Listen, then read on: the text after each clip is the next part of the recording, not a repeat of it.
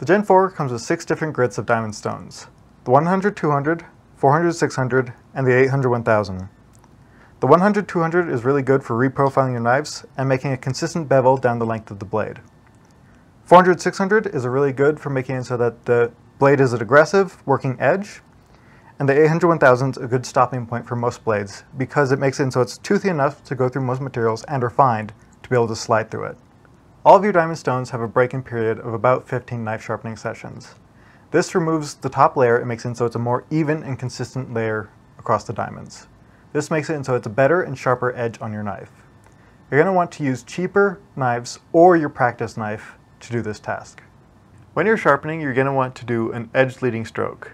This is where you take the bottom of the stone and put it on the heel of the blade. Then you're going to go forward in a down motion. For a shorter blade like this, you can get the whole length in one go. But for a kitchen blade, you might be able to do it in sections. When you're sharpening, you're going to want to keep your fingers behind the lip of the stone. And you're also going to want to do light and even pressure along the length of the blade.